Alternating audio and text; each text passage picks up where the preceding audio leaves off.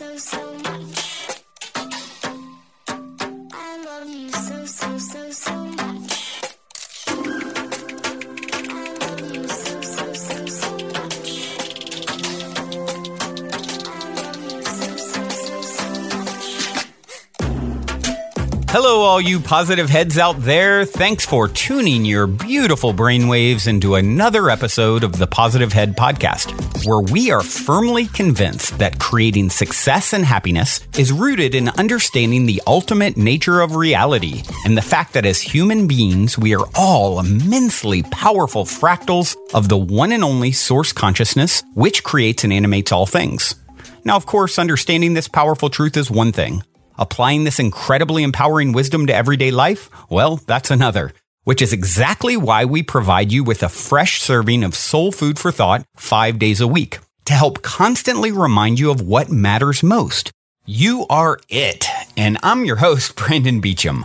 I'm the reflection and extension of you who will be here each Wednesday interviewing a different consciousness changemaker.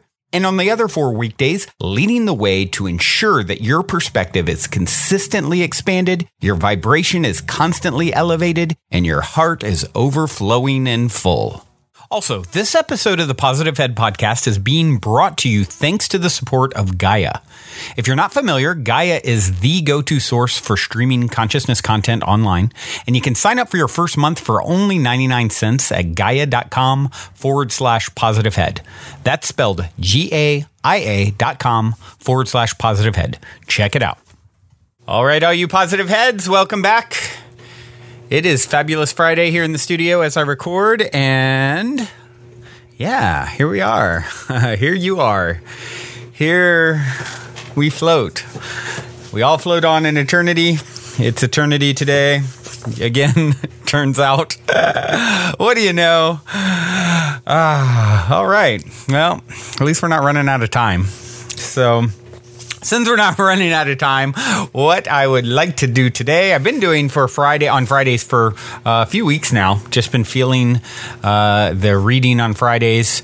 It's great to get some insight from a favorite book of mine, Oneness. If you haven't ever caught any of the chapter readings from Oneness, a book that is received and transcribed by Rasha, as it says on the front cover here. Channeled material, supposedly. Very high vibe.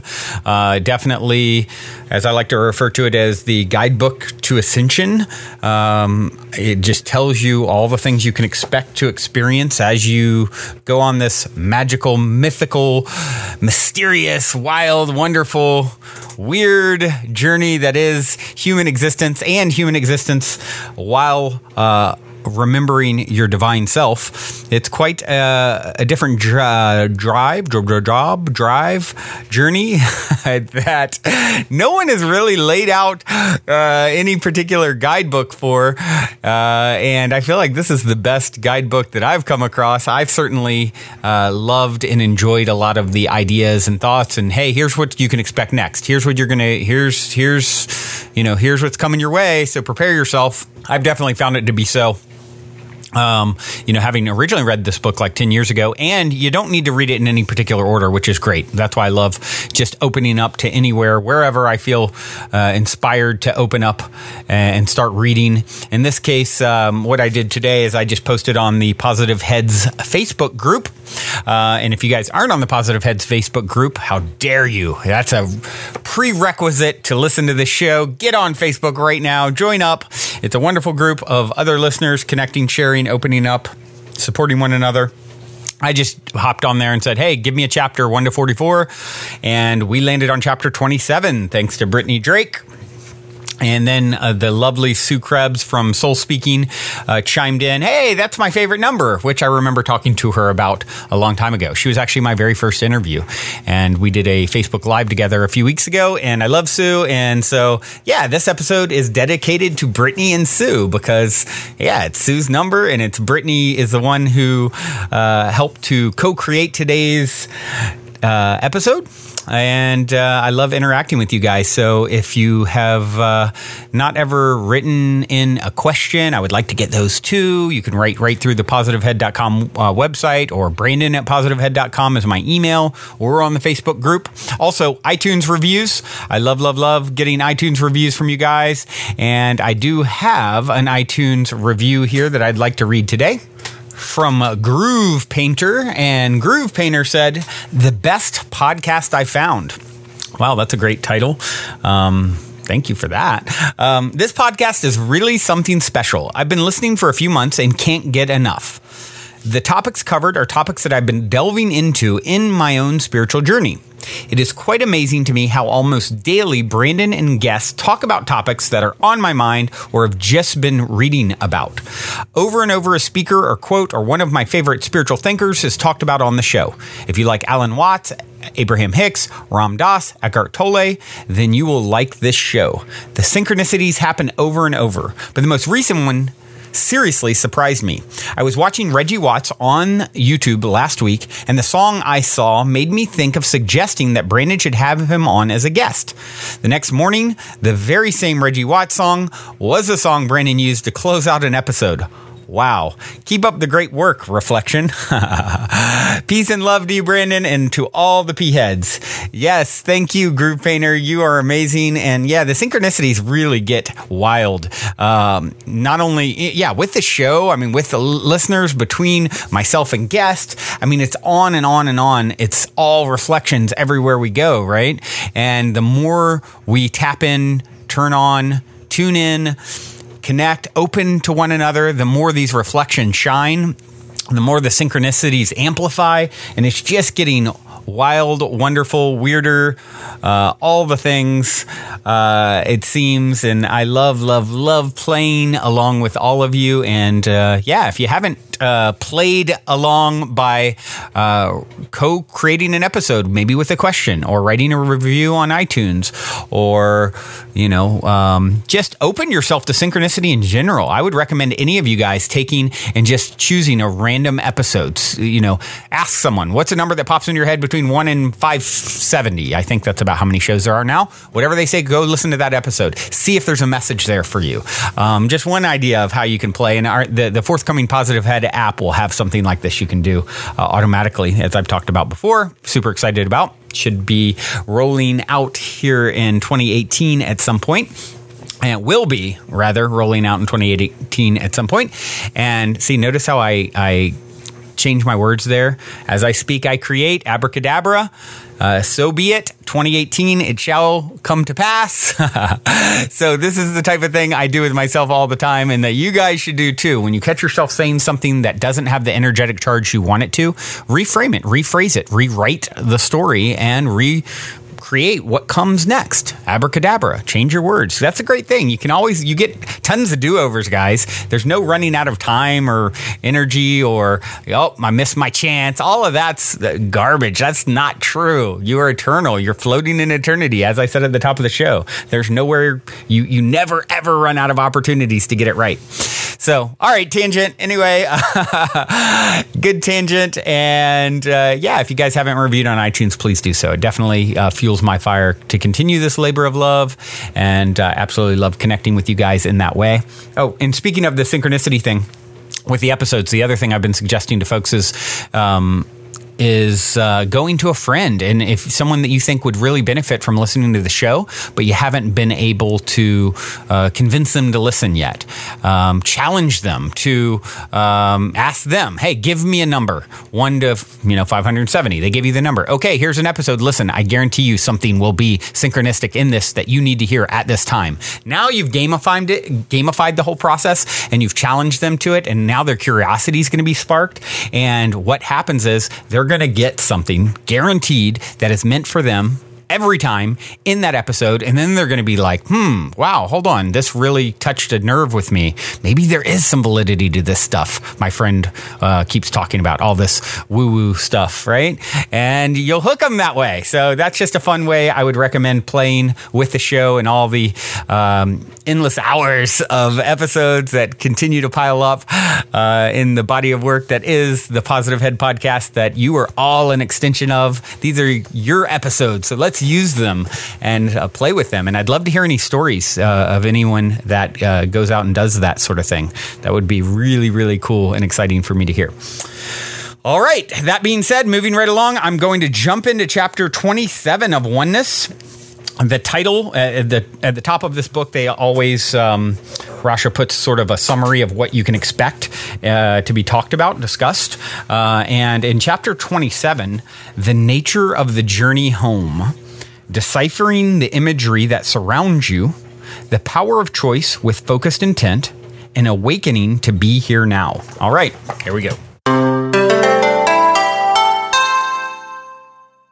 Whichever way you look in your quest for spiritual answers, you are guided to one essential truth. It does not matter which of any number of avenues you choose to explore in your search for the meaning of your existence. The experience of connectedness to an internalized source is the culmination of the journey. It is the experience that has been sought throughout the history of your species, and the yearning for that level of connectedness transcends all the barriers of culture and belief that you have segmented you into the categories with which you identify yourselves. For the search that would have you transcend those differences is the same momentum that drives you to find the unity within your own being that transcends the limitation of your very humanness. You are not a human being. This is simply an expression of form in which you have chosen to experience yourself. You are no more a human being than you are a rock or a tree, although you most certainly are all of these things. What you are is not limited to any form at all. Yet, what you are encompasses all form and all that is formless simultaneously. You have begun to discover within yourself a level of perception that is both new and timeless. And although you have no conscious recall of these kinds of experiences, there is a sense of the familiar in them, a sense that you have tasted of this connectedness before. And indeed you have. You have chosen to give yourself the experience of reawakening. You have chosen to taste, once again, the thrill of discovery of the scope of who you truly are. You have opted for the experience of all that you fear that you are in order to awaken from that dream and to recognize it is all that you are not. There would be no exultation in the discovery of the first tastes of limitlessness were that experience not preceded by massive doses of the experience of limitation. You have ventured so deeply now into the illusion of limitation and of separation from who you truly are that it is indeed time for the veils to be lifted and to be able to glimpse what is actually there. That is the nature of the process in which you are already well invested. And as your experience of it has amply demonstrated, the shift into deeper levels of awareness does not happen suddenly, leaving you illuminated from that point forth. You have experienced this process. And although you may not have put the pieces of evidence together until now and drawn the conclusion that some radical changes were transpiring within you that were surely not imaginary, nonetheless, those changes have begun to build to a crescendo that cannot be ignored. And you recognize that the process is one that eases you gracefully in and out of awareness, leaving you the time and distancing to digest and to appreciate the experience of it and to savor the moments of connectedness with a newfound sense of adventure. The purpose of the journey itself is the joy of pondering the mystery of it, finding the clues, and deciphering what has been encoded in the imagery that surrounds you. The journey affords you a leisurely pace at which to integrate the grand illusion that beckons to you and to ponder its nature and fit it into the linear parameters of your frame of reference. As a result, you are well equipped to reject even that vision and ultimately to arrive at a vantage point from whence everything and nothing are present. The journey was designed by you to deliver you back to the beginning, but not before you were given every opportunity to experience fully what it was like to have ventured far from home. You embarked on this adventure fully confident that the signposts and maps would be there at the appropriate moment to enable you to return safely. For you placed them there yourself to await your own rediscovery after an appropriate amount of time was provided for you to forget totally where they were hiding. Since this is your game, you structured it to be challenging and exciting, yet built in safeguards that would ensure your safe return. At the deepest level, you know that there is no way you can fail in this. You will not be stranded for all eternity in the illusion of separation because you did not, quote unquote, get it. You have seen to that. You have simply programmed sufficient detours and side trips into the itinerary to ensure the greatest possible sense of gratification in discovering that you are, at last, heading home.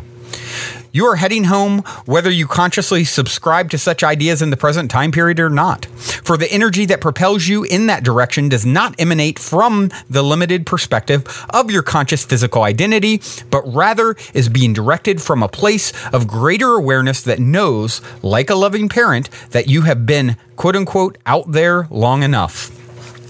The journey home can be prolonged. That is your choice. Yet, the moments that nudge you toward reunification are calculated to accelerate your momentum by virtue of the pleasure programmed into this phase of the experience.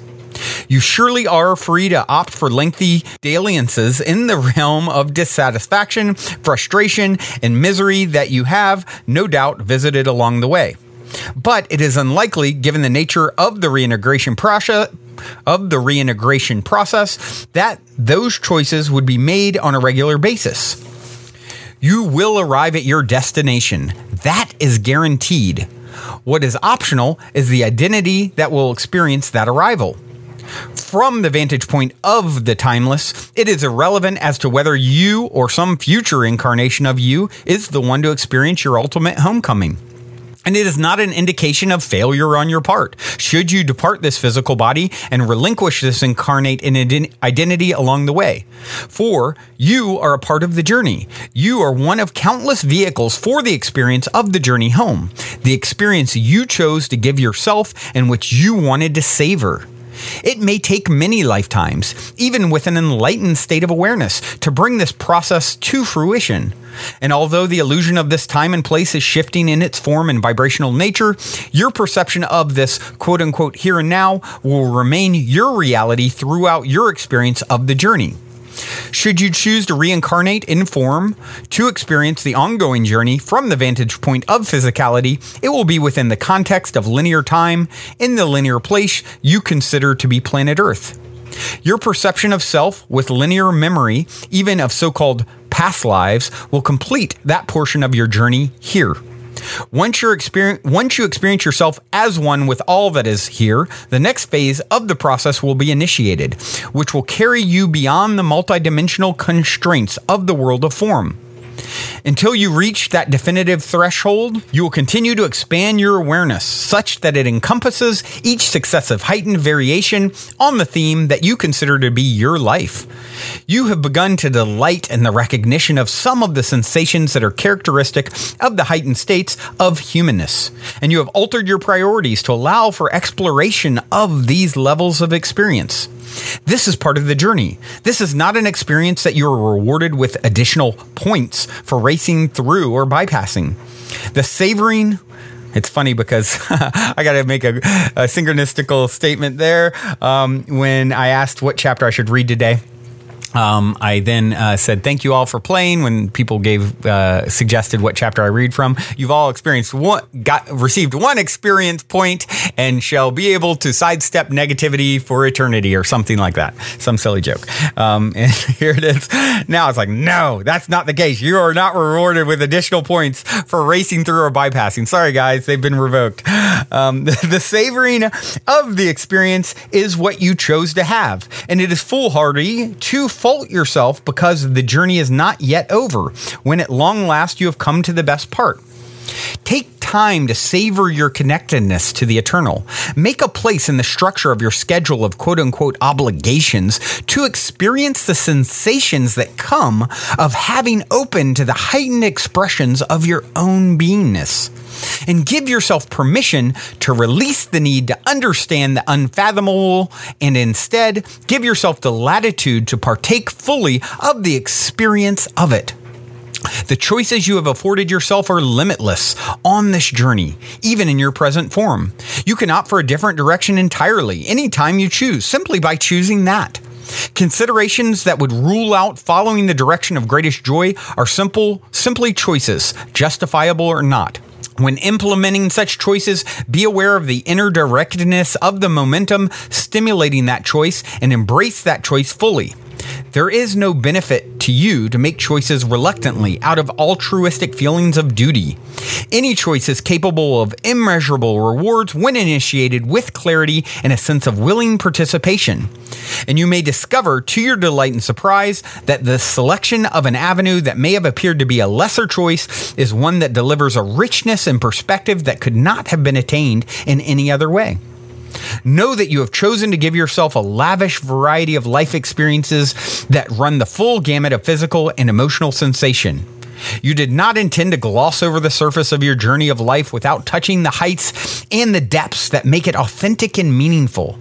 Thus, there is no prejudgment of the relevant merit of one particular direction over another, and no telling which of any given number of choices is, in fact, the direction that will yield the richest reward. There are no right and wrong choices. There is simply choice. I was spending some time with a lovely listener and friend, Ronit. I always want to say Ronit last night, and we talked a lot about this. There are no right and wrong choices. They're all good. If you can, people a lot of times agonize about is it a right choice? Is it a wrong choice? And if you can bring the energy of whatever the choice I make, that's the perfect and best choice. And now that's the story. I'm sticking to it. So be it. It will be, and it is because you believe that. So this takes away all the concern of, am I making a right or wrong choice? Just make a choice and then decide it's the best choice. And as a result, abracadabra, as you speak, you create, it is. All right. Sorry, wanted to interject that. Not sorry. Just wanted to interject that. Onward. The experience of life at this stage of your development is much like a menu from which the options are all calculated. All calculated to please you, given the parameters of individual preference. Naturally, you are free to walk from the table and choose starvation. That is always an option, but hardly a likely selection at this stage of your journey. It matters little which of any number of options you select. What is important is that your life choices are made with the energy of decisiveness, and that the full power of your intent supports the avenues selected. The energy of reluctance has no place in the exercise of choice when the optimum result is to be forthcoming. For the vibration of hesitancy, in essence, dulls the vibrancy possible in any choice. For the highest possible outcome of any potential life experience, it is necessary for you to be fully present. That means putting the full throttle of your energetic intent behind where you stand in any given moment, on any direction, or on any issue. Halfway does not count, not in the way you would wish it to, and in looking back upon your own approach to certain avenues that did not work out in the way you may have liked, it should be clear to you that energetically you are not truly present. Were you fully behind any given direction, it becomes an avenue of choice by definition and yields a result that would be of value to you. It cannot be otherwise. Once you begin to grasp the power inherent in this approach to all choice, you initiate a true understanding of the potential in the options that present themselves to you. And you recognize the treasure that awaits you in experiences you may once have never considered for any number of reasons. The so-called reasons upon which you base your life decisions are no more than rationalizations of settling for less than the highest reward in the ways that you would most value. For reasons imply hesitation and the weighing of merit of one direction over another. Once a choice is made, the reason is irrelevant if the experience is to yield the optimum result. Make the choice and be that choice energetically, and watch the caliber of your experiences respond accordingly. Choose to be present energetically in all that you do, for you are present energetically, whether you wish to be or not. Your experience of life is simply a reflection of your awareness of that fact. Be here now. You have heard these words spoken and seen them written by some of the wisest among you in these times. And no greater gift has been offered you than that. You have made the big decisions already. You have chosen to be incarnate in this time frame. You have chosen the identity in which you presently travel. You have chosen the circumstances that provide a basis for the exploration of the life themes that you have, once again, chosen. And you have chosen to transcend the limitation of the illusion of incarnate experience and to recognize your innate divinity within the context of this form to your ongoing joy and delight. All other possible choices pale by comparison to the ones you've already put yourself behind, body, heart, and soul. When you approach your experience of life with that level of commitment, with that level of heart-centered involvement, you reap the rewards inherent in all possible levels of life experience. And you begin to discover that it is possible within the parameters of humanness. Before it is possible to transcend the limitations of your humanness, it is necessary for you to be fully present in your experience of it. For then, and only then, will you begin to be free of the ties that bind you to the limitations of form. Only then will you be ready to transcend a here and now based on the concept of form and to begin to taste the experience of timelessness that awaits you when you choose to be ready. Wow, that was a very, very powerful chapter. Definitely powerful for me, as I've certainly had my own struggles with that sort of thing, not fully committed to paths that I've chosen or second guessing myself. And it's funny because Ronit and I actually had that conversation last night, and then this one was chosen by Brittany to be read today, and it was exactly in flow with that synchronicity and extension of what we spoke about. And isn't that wonderful to feel that you can relax about the decisions you've made? Now just get behind them energetically. And it doesn't mean you can't choose again, but get behind them fully energetically. You've already made all the big decisions. Who you incarnated as, when, where, how, the circumstances, your parents, where you're sitting now. Those are the big decisions. All this stuff is really secondary. All that matters is your energy. What is the energy you're bringing to the scenario? And if it's a scenario you don't prefer or doesn't fit you anymore, a relationship, a job, whatever, great. Bring yourself fully to it and watch yourself transcend it quickly, owning it. Non-resistance. What you resist persists. What you wrap your arms around and love up is what you can then transcend. So, and by the way, you should be loving it up, even if it's something you no longer want to choose for yourself, because it led you to this point. It's leading you to the next greatest and grandest version of yourself. Well, this has been absolutely amazing, as always, I do have some music to leave you lovely listeners with. This is actually was sent over to me by a very good, long time friend of mine, Craig Brown. Actually, my first friend when I moved to California many years ago. Wow, almost 20 years ago. And he sent this over, and it is his nephew's, I believe, if I recall. And he was like, hey, check this out. You're going to love it. Maybe you'll play it on the show. I checked it out. I loved it, and I'm playing it on the show. It is Zen Soul Music, so out of LA, and this song is Microphone Masters. Definitely some conscious hip-hop for you guys. Hope you enjoy. Until next time, journey well. Love you all. Also, if you're craving more consciousness elevating content, be sure to check out Gaia, which is my personal go-to source for streaming consciousness content on the web, where you can stream an incredible 7,000 plus exclusive videos covering 5,000 years of wisdom. As you all hear me constantly say, it's a daily conscious effort to maintain an elevated vibration. And if you're looking to journey deep down the rabbit hole to do so, then Gaia is the best place I know of to do it, period. And you can sign up for your first month for only 99 cents at gaia.com/positivehead. That's spelled GAIA.com/positivehead. Check it out. Listening to this is only death to the ignorant. Yeah, it's only death to the ignorant. Yeah, It's only, stop showing out because you're beating inside. Try to learn about love and the reasons it dies. They say the past becomes the future, lest you leave it behind. Otherwise, you'll get eaten alive over time. Stop showing out because you're beating inside. Try to learn about love and the reasons it dies. They say the past becomes the future, lest you leave it behind. Otherwise, you'll get eaten alive over time.